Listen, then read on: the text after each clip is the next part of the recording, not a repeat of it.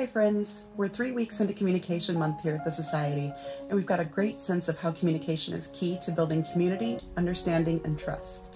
But as we also know, sometimes communication is hard. Sometimes you can't speak your mind. Sometimes you can't speak at all. And sometimes you can't even be close to the person you're trying to communicate with. For occasions like these, humans came up with symbols.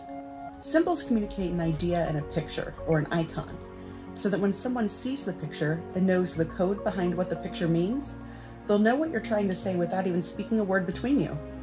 The study of symbols and how they're used is called iconography, and it's around you pretty much everywhere you go. As individuals, we develop our own sort of mental dictionary of personal iconography, and we use it to tell our stories in a lot of ways. But one of my favorite ways to see it in action is to visit a local cemetery. The symbols chosen for a body's final resting place can tell you something really important about a person's life.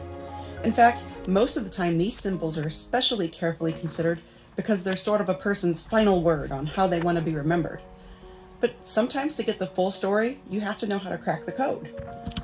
Sometimes it's subtle, like when you see a broken column, it means the person's life was cut short or that they still had work to do. Anchors at cemeteries don't always have to do with seafaring. It's often a symbol that the person held Christian beliefs and considered Jesus their spiritual anchor. At military cemeteries, stones are allowed symbols of belief, including our happy little humanist here. But some of them aren't so common, so you might need to look them up. Of course, not all iconography is so deeply encoded. Sometimes it's really just as simple as symbols of things that people liked or did in life. And that brings us to our Seek Quest of the Week. You can check out some past life stories for yourself at pretty much any cemetery. If you visit one and figure out some life stories from iconography, send me the pics of what you find.